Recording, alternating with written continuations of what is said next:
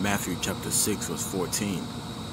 For if ye forgive men their trespasses, your heavenly Father will also forgive you. But if ye forgive not men their trespasses, neither will your Father forgive your trespasses. First and foremost, I want to give our praises to YAHAWAH, BAHASHAM, YAHWASHI, BAHASHAM, QADASH, BARAK, BARAK to the elect and the 1/3 of the children of Israel. Double honors to the teachers and the head apostles of the great millstone who rule well. Peace and salutations to the ATHAM who are pushing out this work with truth and sincerity. Also, BARAK to the Aquafim who are listening as well. This is Province in Babylon, Tampa Bay, Florida. My name is Brother Daniela, and this is a quick hit. I'm on my lunch break. So the quick hit is, man, forgive men, forgive men of their trespasses, man. Make sure you forgive. Make sure you forgive your brother, man. Make sure you forgive anyone who trespass against you. Whether they're your kindred, which is an Israelite, or a non-Israelite. Make sure you forgive every single person that trespass against you, or it will make you very bitter. It will make you a very bitter person, and you will have a very unbalanced life if you do not forgive. And plus, if you don't forgive, the Lord's not going to forgive you. So you must have mercy, no matter what, especially towards your brother within the brotherhood. You must have mercy. No matter how many times they trespass you, you have to have mercy upon your brother. And when you do that, the Lord's watching, and He will have mercy on you when certain things happen to you.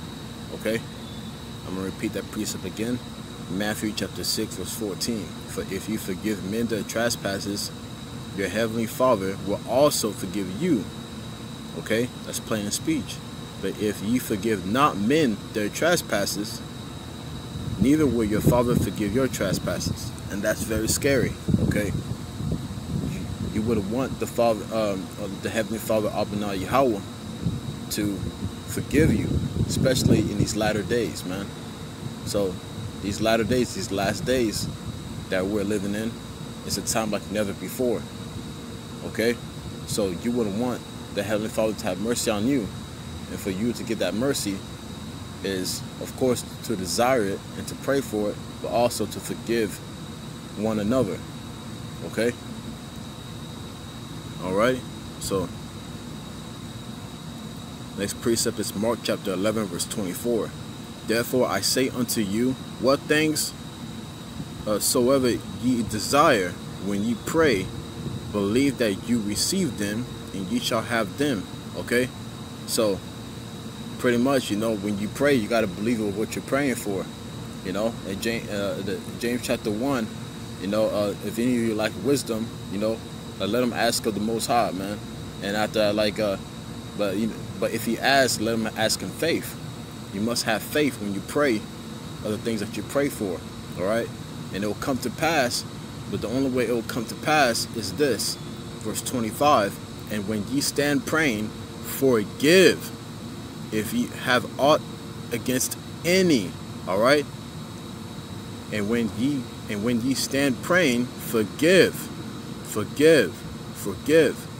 if ye have aught against any.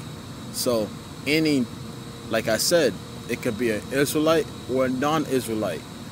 You have to forgive them for your prayers to be answered. Okay? You have to forgive. Okay? So that your Father also which is in heaven may forgive you your trespasses. Okay? So, and that's a similar precept according to Matthew. But each book of the disciples, it has a different perspective, of a different outlook of that situation. So it says, and when ye stand praying, forgive if ye have aught against any. So anybody that trespass against you, forgive them, and your prayers will be answered. Okay? Alright? So next precept is Matthew chapter 18 verse 21. And it says, then came Peter to him meaning YAHAWASHI, and said, Lord, how oft shall my brother sin against me, and I forgive him? Alright, so Peter's asking the question like to YAHAWASHI, okay, the Messiah. He's asking YAHAWASHI, who the world calls Jesus. His name is YAHAWASHI in the ancient Paleo Hebrew tongue. Okay, so he's asking him a question. Then came Peter to him and said, Lord, how oft shall my brother sin against me, and I forgive him? All right, till 7 times, because 7 is completion. Some people think once you stop at 7, that's it, and then you tend to go off. But 7 means completion. Okay, and here's the answer. Verse 22, YAHAWASHI saith unto him, I say unto thee, until 7 times, but until 70 times 7. Okay, so meaning if the brother trespasses against you over 1,000 times within that same day, you still have to forgive that brother or that sister or that non-Israelite. You got to forgive them. All right, because apparently the Lord set that up to test you, to see where your heart's at, you know, pretty much. Because, you know, the precept says in Proverbs chapter 20 verse 24, man scorns the other Lord. So the Lord put certain situations, like put people in your life, you know, in certain situations to where it can either make you or break you. He sends certain people to either make you or break you, you know, to make you to the to make you that refined gold. Okay, so that's a Lord's way of like toughening you up. Like he's trying to make you tougher and better, you know. But some people, they don't understand because they because, you know, some got the zeal but not according to the knowledge of the scriptures, you know. So like that's why they lack understanding, and therefore they don't know the scriptures, and then they tend to go off and they become bitter. So you must know the scriptures for the Lord to get you out of that bitterness. So you must forgive no matter what.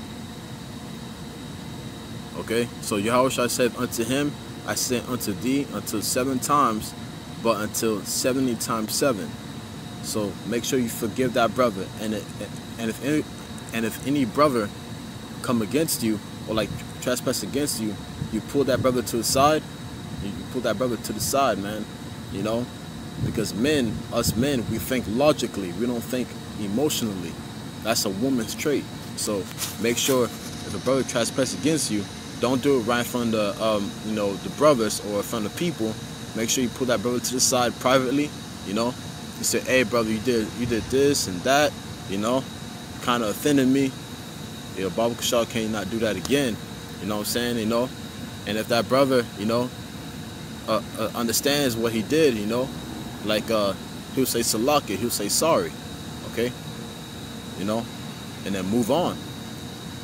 Don't think about it, just continue to move on, and you know what I'm saying, and do the will of the Father.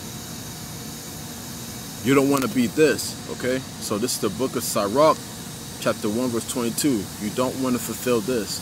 A furious man cannot be justified, for the sway of his fury shall be his destruction. Okay, so you don't want to be a furious man who goes off his emotions. Okay, so a furious man cannot be justified. So you won't be able to be justified because you show no mercy towards your brother. All right, you might get pissed off and get angry, you know what I'm saying. But once you do some crazy stuff, you know what I'm saying, like towards that brother or towards, you know, that non-Israelite, the heathen, you know, that's when things get a little rough, man, you know, and the Lord's watching to see what you will do, you know. So a furious man cannot be justified, for the sway of his fury shall be his destruction.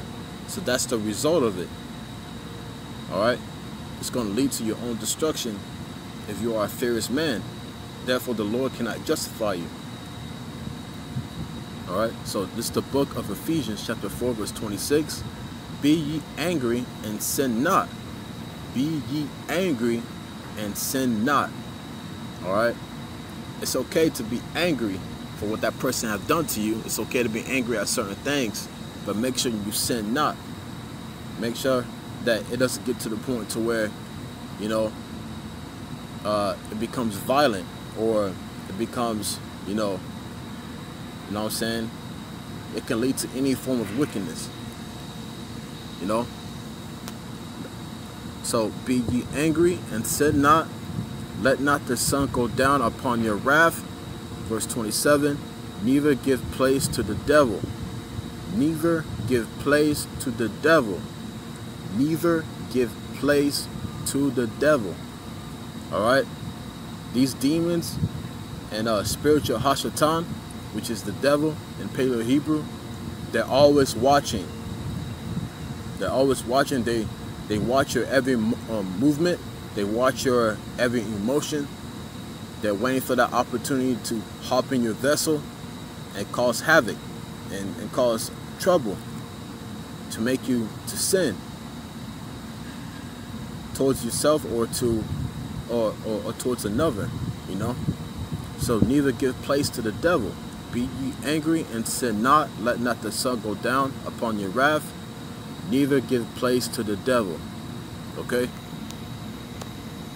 Because if you do, you will not be justified. Okay? Make sure you forgive yourself. Ask the Lord for forgiveness. And forgive yourself so you won't be condemned within your mind. And make sure you forgive others. And the Lord will deal with you at a higher level. And we're going to end it with this. Alright? This is the Lord's Prayer in Matthew chapter 6, verse 9 through 13. Okay? So, let's get it. Matthew chapter 6, verse 9 through 13. After this manner, therefore pray ye, Our Father which art in heaven, hallowed be thy name. Thy kingdom come, thy will be done in earth as it is in heaven.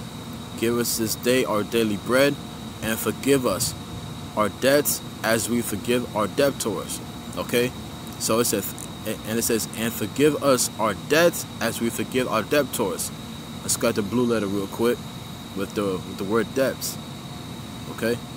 So it's G3783. Alright? And it says I can't pronounce it right. Ofalama. Yeah, Ofalama. Alright? And the outline biblical usage for debts is that which is owed. Alright? That which is justly or legally due, or debt. Alright? Third one, matav, offense, sin. Okay? So pretty much it says something owed or due or morally, a fault, a debt.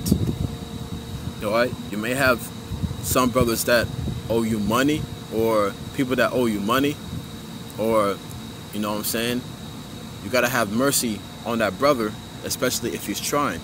You got to make sure that you have mercy, because we were also in certain predicaments where we owed people money. You know what I'm saying?